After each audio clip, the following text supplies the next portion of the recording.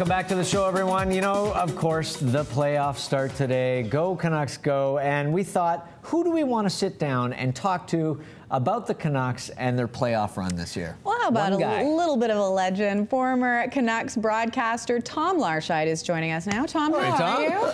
Just great to be back with you guys. Thanks, Fiona and Mike. It's nice to see you again. Where do you watch the game? Where do you watch it? Do you watch at home, or what do you do? Well, tonight I'm going to be watching at home. Yeah. But I've been to a few games this year. And, you know, I came here, the last time I was here was the day before I did my final game. Yeah. But, boy, what a season this has been for the Canucks. How was your final game for you? How did that feel? It must have been amazing. I remember the ovation. I mean, it was pretty special. It really was, Mike. I was blown away by the Vancouver hockey fans and the love and affection they showed me that night. Yeah. It was wonderful. I enjoyed my final broadcast. John Shorthouse and the people behind the scenes, like Mike Winningham from Team 1040, put together an evening that I'll never forget. Was it tough to sign off? Well, you know, I was kind of resigned to the fact that this is it. You wanted to play golf. Palm Springs, hello. Well, no, you know, I went into that last game with, hey, I'm just going to go enjoy myself. Yeah, and that's what I did.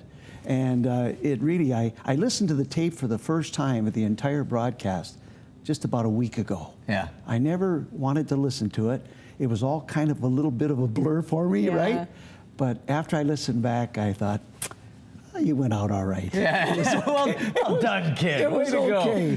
So are you excited? I mean, obviously, as a guy who's been such an integral part of the Canucks' history, how do you feel around playoff time, especially this year when there's so much potential there? Well, I've always felt that playoff time is what it's all about. Yeah. It's a special time of the year. Yeah. You get through the regular season. Well, you do. But this year's team has been phenomenal. It's been amazing. I've never seen anything like it. Yeah. I mean, they have been so good in every facet of the game that it's not surprising that when you look in the paper or you watch your television and all the prognosticators, what is it? Canucks in 6, Canucks in 7. I've never seen that before. It makes me nervous. Get the parade route ready. Well, know. sure it does. Yeah. Because I can tell you from experience, their mettle is going to be tested at one time or another during these playoffs. Well, being matched up first round with Blackhawks, I mean, it's a very interesting There's a good test right there. Combination, isn't it? It is. And you know what? I like it. I think it's time. What a confidence booster this will be for this hockey team. Yeah. If they take care of the Hawks, which I think they will do this year. Yeah. This is a very unique bunch, this Vancouver hockey team. The maturity that they have demonstrated, and I'm just on the outside now, out of the loop, but just watching like you as a fan. Although I know all the guys in the room, but I've seen the maturity now, and that, you know, they're able to control it. Yeah. They don't get too excited when they win a big game. Right. They don't get down in the dumps when they lose a game. Yeah. They know that they're good. They have a swagger about them, but they're not cocky. Yeah. But they're confident in what they can do as a team. Well, and when you think of all those great playoff grudges, you know... This is a good one. Yeah, I mean, Colorado, Detroit, Edmonton, Calgary, Montreal, Boston. This has become that for the Canucks. And you know, you think of the psychology of getting past these guys now. It's, you know, it's a good first-round matchup if they can do it. It's a fabulous first-round matchup, and this is a very good team. You know, they are the defending champions. Yeah. And until someone... They got some scoring. Exactly. I mean, they got some highly skilled players. It's not the same team that beat the Canucks last year or the year before that. However, they have some game breakers. They really do. And it's going to get down to what it's always been at this time of year. And I look back to 1982. I was fortunate to be there for that run. What do you think about that one? Who are the players that come to mind? King Richard Berdure, goaltending, right? Stan Smeal, Thomas Gradine, guys that can score the big goal when you have to have it. 94, who do we think of? Captain Kurt McLean, the goaltender, right? Linden. Trevor Linden, the Russian Rocket. Greg Adams, Courtnall, guys that could score when you needed to have the big goal. I remember that Greg Adams goal against Toronto, right? I mean, right on. Just unbelievable. But Burry doesn't score in double overtime against Calgary. In the seventh and deciding game. That's what I mean about really testing your mettle, because in 1989, the Canucks had a terrible team. They just squeezed into the playoffs. When I say a terrible team, not very good. And they played the Calgary Flames This is 1989. Calgary won the Stanley Cup that year. Yeah. They took him to 7. It was amazing series. Overtime in 7. Yeah, it was scared amazing. the dickens out of them. Yeah. Well, Vancouver hockey fans better be ready for something like that. Yeah. Because strange things happen at playoff They time. really do. Well, And what is it like for you, Tom? I mean, you said you saw a few games since you signed off on the radio. Yes. What is it like for you to sit in the stands and watch? And just the watch. players? What Yeah. a good question. You know, I felt kind of funny coming in. And, Like you should know, be doing something? Well, yeah. I mean, I just have never sat in the stands, you know, to watch the Canucks play. I've always been up in the booth. Yeah.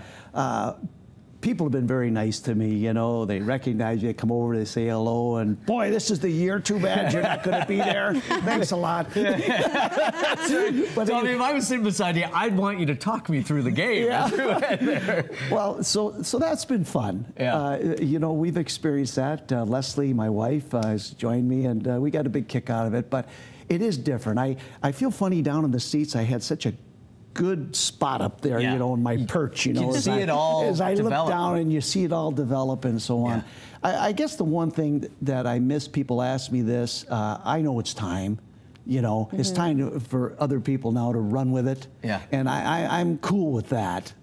But what I miss is describing all the action, the excitement, and the drama, and communicating with our listeners, which Yeah. I've tried to do all these years. I miss that. Yeah, you know? well, and a reflection of what everybody at home is experiencing as well. And that's a really unique thing, to be able to be that voice for what everybody's going through. It's a pretty rare place to be in a lifetime, I think. Well, I was watching you in the beginning of the show here, and you got a little fire in your belly.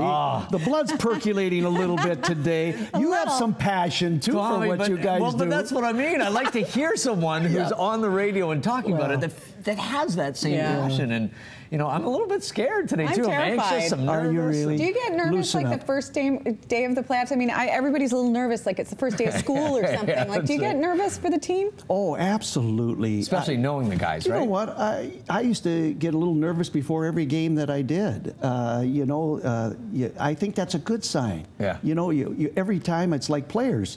You hope this is the best game you ever play. I used to hope it was the best broadcast we'd ever have. Yeah. I think you have to do that. You guys do that too. No. Tommy, Well, always it a pleasure, doesn't man. show. You're Oh, yeah, terrific. bring 'em on. Yeah, thank you very much. You know what? There we go. One last What were we wave. saying? Canucks in 6, All right. right? Hey, go Canucks, go! This is the year. I This think is so. the year. Always Thank a you pleasure so to sit down with much. you. Thank you. Thanks, Thank you very We much don't for need having to tell me. you, but the first game against the Hawks is tonight. Of course, you can watch it on CBC. Yeah, absolutely. The next game on Friday as well. And we're going to take a break when we come